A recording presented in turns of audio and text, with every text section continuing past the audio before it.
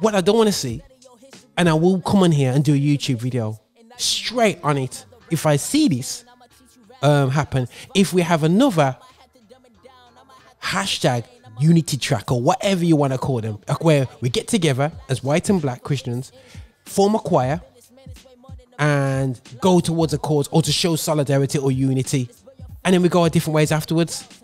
What on earth is that about? Now, we want to move forward. Let's meet together.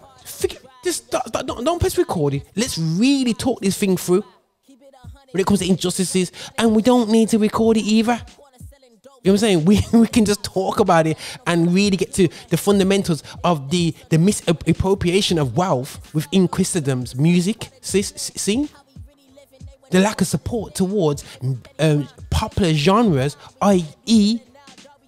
UK rap, which is massive. Rap itself is the biggest genre in the world, but yet, what do we invest into it? Or the only time we invest into it, if it's the right person who's doing it. You get my drift? So, at the end of the day, there's a number of issues which I can raise, even more personal than what I've mentioned there. If you do feel it's personal, it's not personal, it's just the truth of what it is. And I'm sick or tired of people talking about it with me off air. But again, I will bring it onto air if I see another pretend track of what it isn't. Listen, we do communicate, we do work together, but I'm fed up of whenever something comes up, we're gonna have a songs of praise special. We're gonna have loads of black people on there and show that we love them. I know you love me, but really and truly, there's some other things that need to be dealt with, and we need to go through some of the historical issues as well. The sound of worship, how it sounds now, was that to our advantage as black people? That's the question that we need to open up and talk about.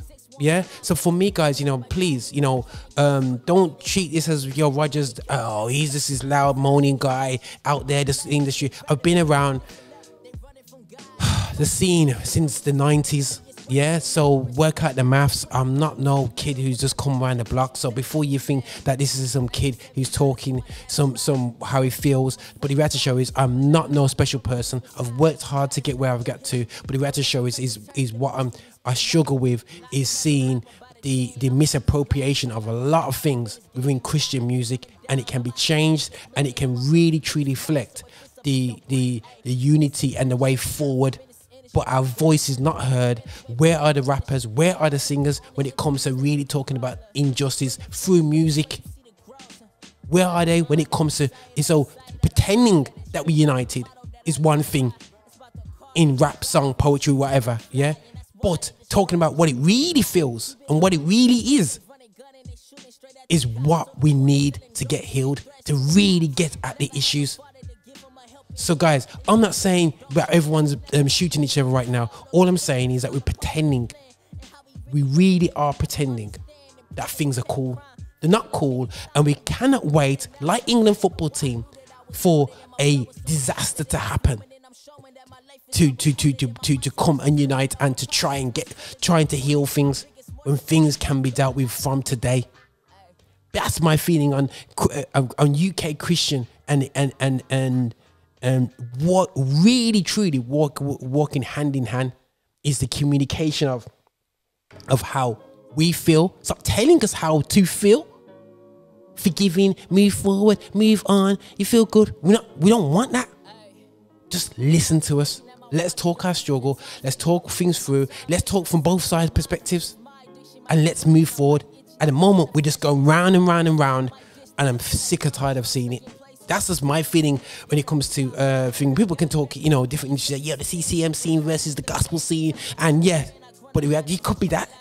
You know what I mean? But let's talk. Or is it certain people don't want to talk because it affects the power that they have? I'm saying it, you know what I'm saying? So that's how it is anyway. So yeah, but this is Jor'dan, Affinity Extra. Unfortunately, everybody else wants to talk behind little single phone calls and whatever. So yeah, and nothing's happened for the past 20 years by talking on phone calls and whatever. So I'm going to call it out as it is. We need to talk, and I don't want to see no track done to try and show that we're trying to be united. Ain't no one called me. Ain't no one talked to me. So I'm not going to pretend and do a track. By the way, I can't sing, so I wouldn't be in a track anyway. But listen, this is Roger here, and I think it's Xtra. We to be fast and and talk about real issues and real pointers within the gospel industry, because we really do believe that falsehoodness is not biblical. Truth is its way forward, and that's what it is, guys. You know what I mean? But this is Roger here, sharing my feeling, and I'm going to put it up on YouTube and see if I get any responses. Out of mind, out of sight, out of mind. That is really not the motto that I live by. It's about the car that you drive and your shoes if you fly. And that's why they just rob just to get by. Keep it up.